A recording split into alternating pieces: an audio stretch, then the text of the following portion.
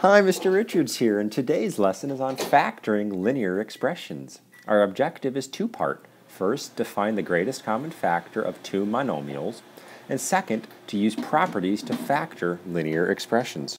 Remember, a monomial is an expression that is a variable, a number, or a product of numbers and or variables. And you can see a couple of examples here with 48x, 28x, 16s, and 40st. To factor a number means to write it as a product of its factors. Now, a monomial can be factored using the same method you would use to factor a number. The greatest common factor, GCF, of two monomials is the greatest monomial that is a factor of both. There are several different ways to find the GCF of these. But if we focus here and say, okay, let's take our 28x and our 48x. Now think, how can I find the GCF of 28? Well, in the past you may have used a tree diagram where you go, okay, 28 is the product of 4 and 7, and 7 is done, and 4 is the product of 2 and 2.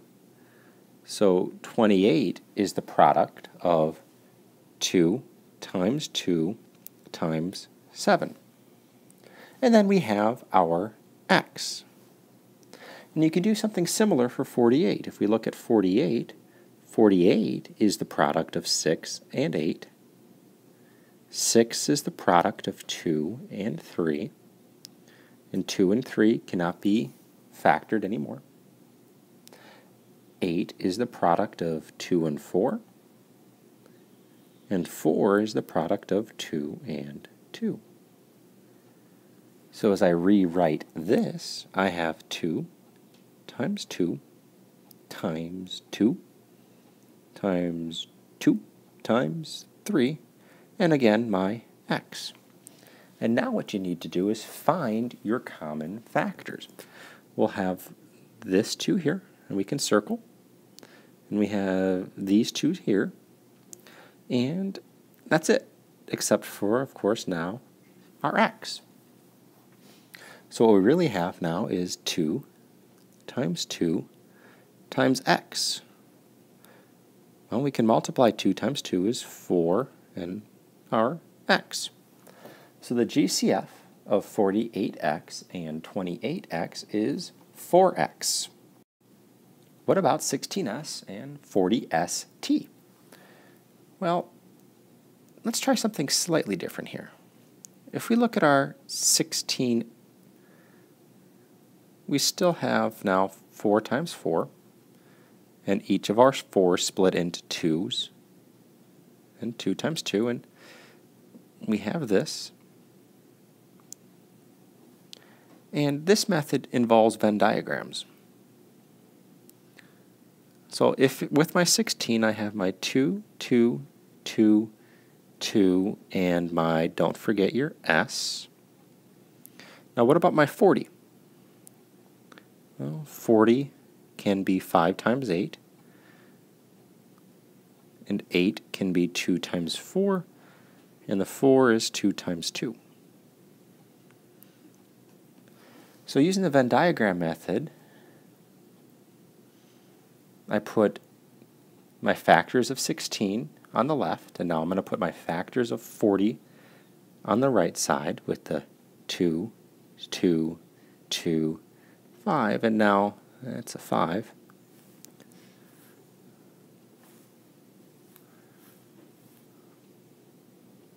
Don't forget your s and t. Now, let's look for our common factors. Here's a 2. We can put that in the middle. Here's a 2, and we can put that in the middle. We have a third 2, and that can go in the middle here. And then we have our s, and that can go in the middle as well. That's an s. And so what do we have in the middle is 2 times 2 times 2 times the s. 2 times 2 times 2 is 8, and our s. So the greatest common factor of 16s and 40st is 8s. So whether you use a set of tree diagrams and you list them out and you circle the common factors, or you can use tree diagrams and use the Venn diagram method, putting the numbers in the middle that are in common and simplifying. Both methods will help you to find the GCF of monomials. Now we come to actually factoring linear expressions, and you can use the distributive property and the work backward strategy to express an algebraic expression as a product of its factors. An algebraic expression is in factored form when it is expressed as the product of its factors. Now, one method to use is a model, but for something like 12x plus 48, I don't think drawing 12x's and 48 little ones is going to be the most effective way to solve this. So method 2 will be our best method here, and that is to use the greatest common factor. So let's look for the greatest common factor of 12x and 48.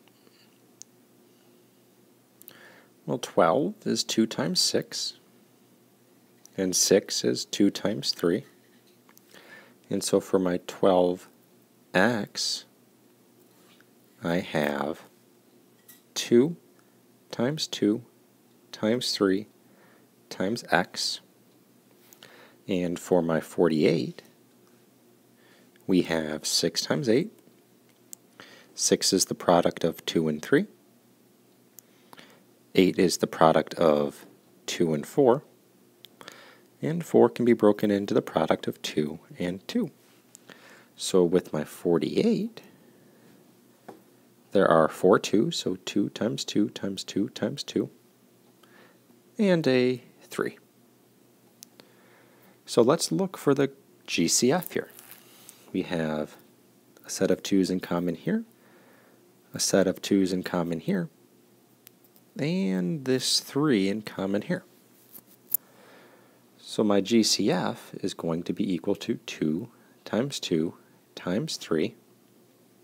2 times 2 is 4, times 3 is 12. So when we look at our expression 12x plus 48, this is going to be equal to 12 times something plus 12 times something else, with this 12 being our GCF. Well, 12 multiplied by what here gets us to x, but, well, x, and 12 times what gets us to 48? Well, if you need to, think 48 divided by 12 is what, or 12 times 4. So 12x plus 48, with the 48 being rewritten as 12 times 4. And now we can rewrite this as 12 times the quantity x plus 4. And that is our factored expression. So note that the 12 we found as the GCF is the same as these 12s here. And you have to ask yourself, well, 12 times what is 12x? 12x. 12 times what is 48? Well, 12 times 4. And you can see how we rewrote that as 12 times the quantity x plus 4. Now, when we look at example B here, to factor this expression, let's look for the GCF of 3x and 11. Well, 3 is 3 times 1, so it's just really 3, and 11 is 11 times 1, so it's just 11.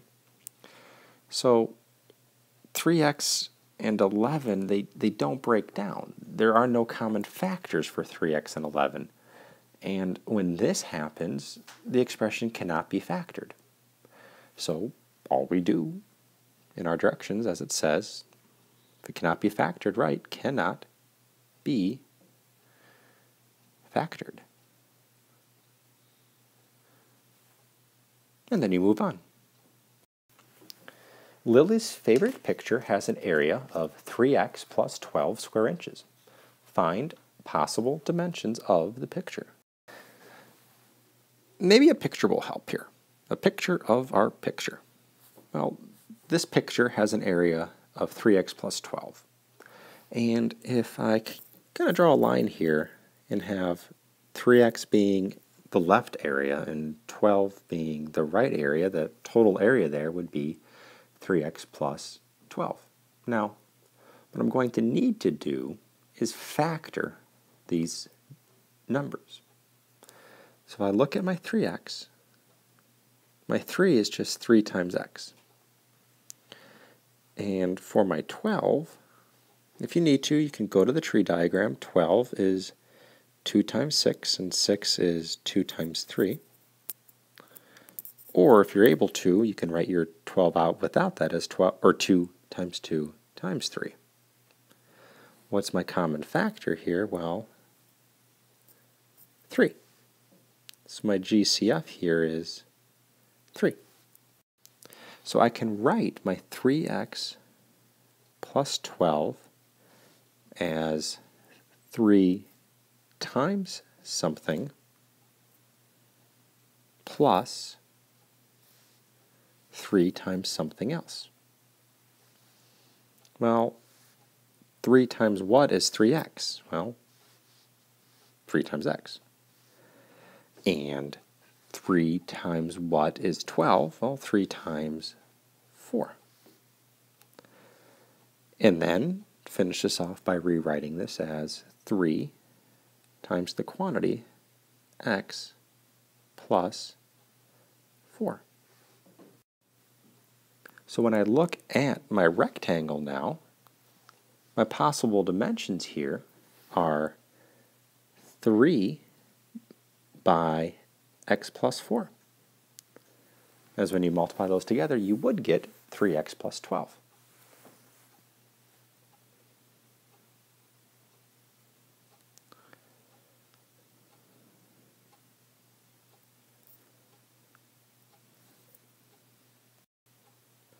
Write an expression in factored form to represent the total area of each rectangle. Well, this is similar to the last example we just did, and the total area here is 6x plus 42.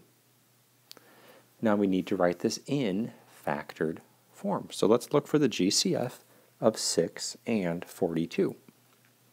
Well, for 6, we have 2 times 3.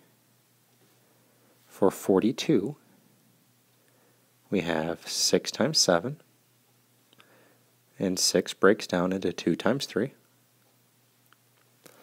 So for our 6x, we have 2 times 3, and don't forget the x.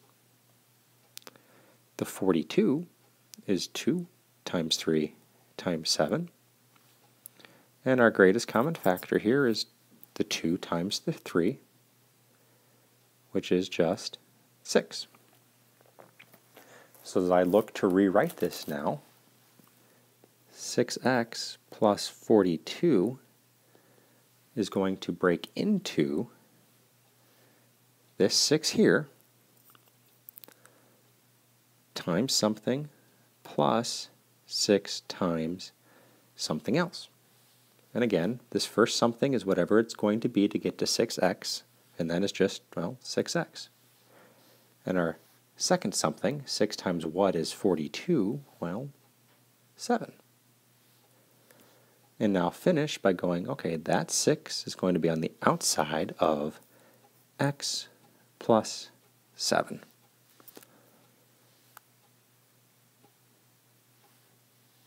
So my final answer, 6 times the quantity x plus 7.